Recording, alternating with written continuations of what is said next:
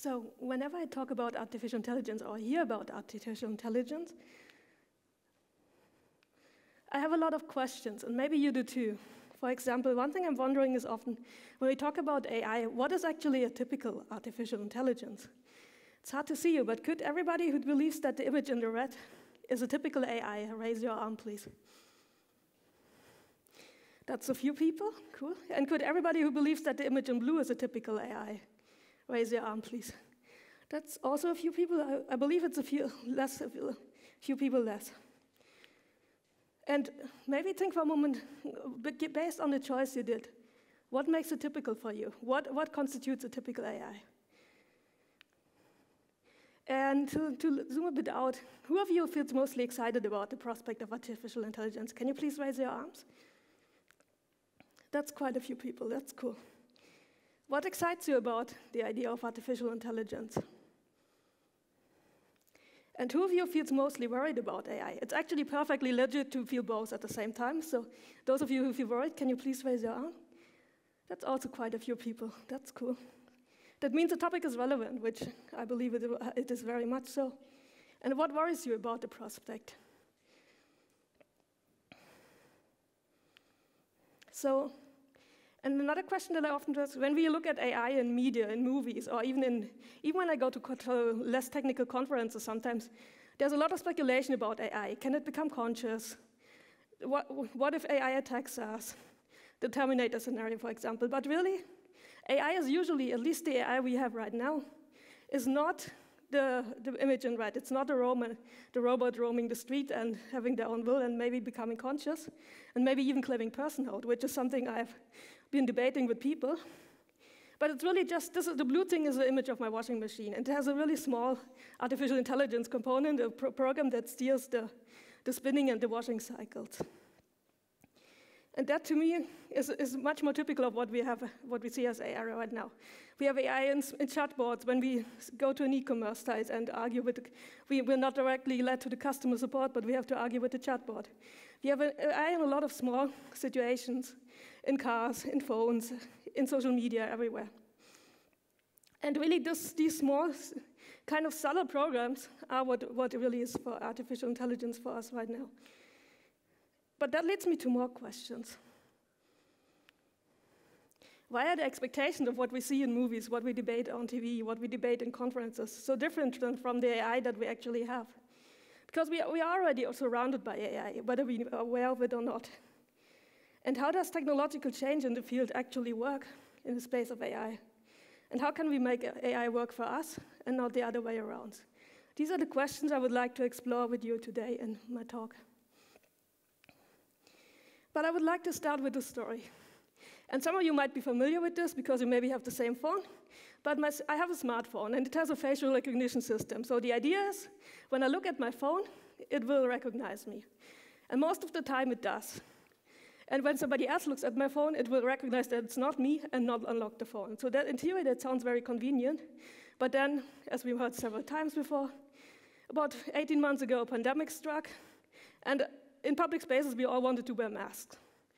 And with a mask, the facial recognition wouldn't work anymore. And so then I was suddenly, when I was on the public transport, and I wanted to look up the schedule, I was suddenly locked out of my phone. Quite annoying. And relatedly, coming back to the washing machine I already talked about, generally this is a really cool program that I built into my washing machine. It saves water, it saves energy, and it optimizes the washing cycle so it's environmentally friendly, and also that it costs less, presumably costs less money. But whenever I wash my bed sheets in it for some reason, it totally malfunctions. And whenever it's done spinning and drying and washing, my bed sheets are still completely wet and they're dripping, and when I put them on the clothes rack, it's annoying. Not cool. And the common thread here is that these are two very typical examples of what happens when AI malfunctions in our day-to-day life. And it's not Terminator attacking me. Fortunately, my washing machine is very well behaved and it doesn't usually punch me. But it's still annoying. And so I would like to ask this question again. Now that we have more of an understanding of where we have AI, who felt excited about artificial intelligence now? Can you please raise your arms? That's still quite a few people as far as I can see. That's cool. And who feels more worried about AI now? Can you also please raise your arm? I think that's fewer people than before. That's awesome. But given that, how do we actually create the AI we actually want? So not the malfunctioning washing machines, but how do we get to the AI that we can actually use and that helps us in our day-to-day lives and that doesn't punch us in the face sometimes? If there's one thing I would like you to remember from this talk, is this idea of that all of us, including as we sit here, as we stand here, but everybody, people everywhere around, we all shape our technological future, and in particular also the AI of our future. That might sound a bit controversial or surprising, but there's a pretty well-established idea in sociology. It comes from an American sociologist called Samuel Coleman.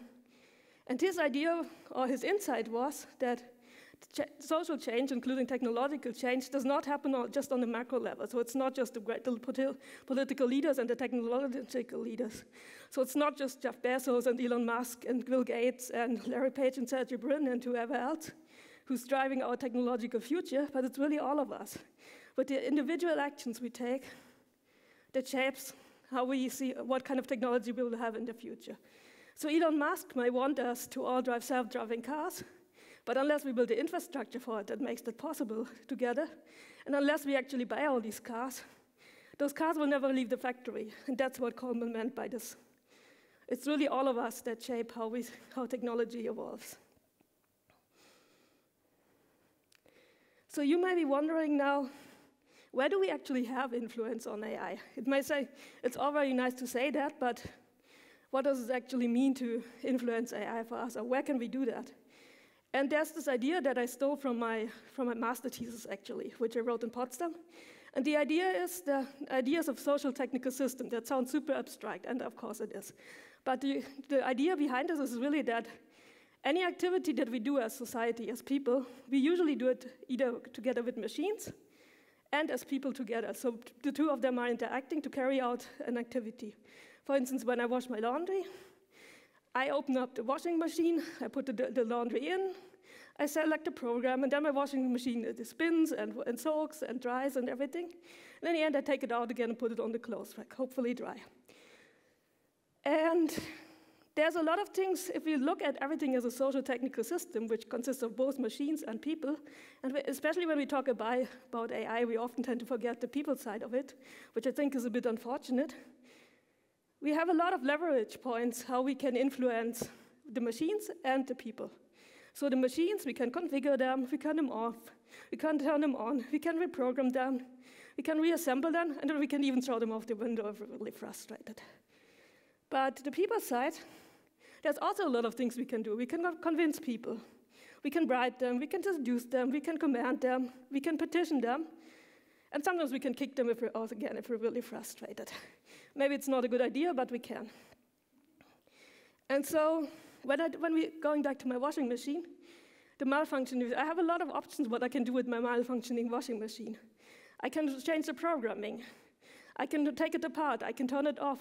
I can look inside it and see if I can change the wiring. And I can reassemble it again and hope it works better.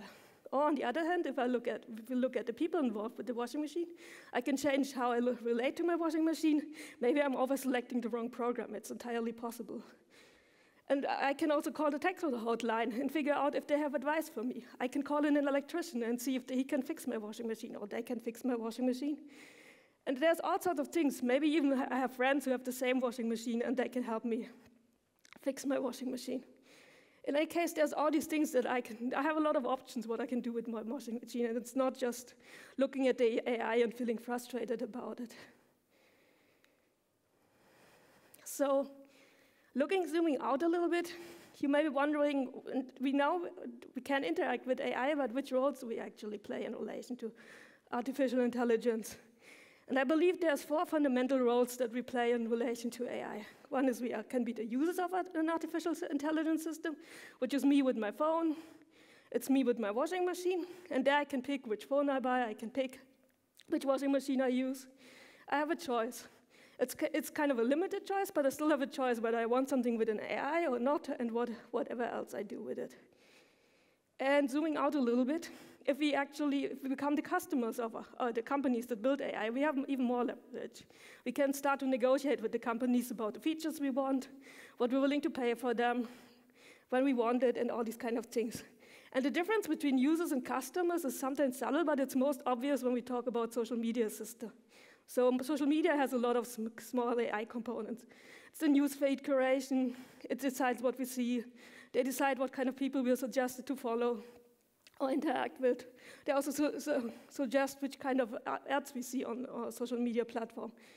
But we're not the customers of the social media platforms because we don't pay for them. It's really the companies that buy the ads that are the customers. And so they have more leverage over the AI we use than we do. But when we are the customers, we have more opportunities. And going one step further beyond that, if we figure out if we become developers of artificial intelligence systems, as I have been for a while, we have even more influence. And it's something that we sometimes like to forget because we get all enamored with the technical details of what we build, but there's a highly important ethical responsibility that we have as AI developers. That even though we have deadlines pressures, we have pressures from our management, we have pressures from our clients, from the customers, we still have to make the final choice about what we build, and it's something that is personally really important to me. And finally, and that's a perspective we like to forget sometimes, we also relate to AI as society. That's the most obvious example, or the best illustration of this is the example of facial recognition in surveillance cameras. We're not the customers of it, because we don't buy the facial recognition cameras in most cases. We're also not the users of it, because it might be the police department that's monitoring the feeds. But still, once we walk through if we walk through the train station that has a surveillance camera installed, we're still affected by it. And as such, there's quite a few of these kind of ambient AI systems that affect us overall as society, even though we're neither the users nor the customers of it. And as such, I believe there's a space for us to regulate artificial intelligence. And this is sometimes controversial, I'm not sure why, because we regulate all sorts of things from food to children's toys, to cars, to medicine.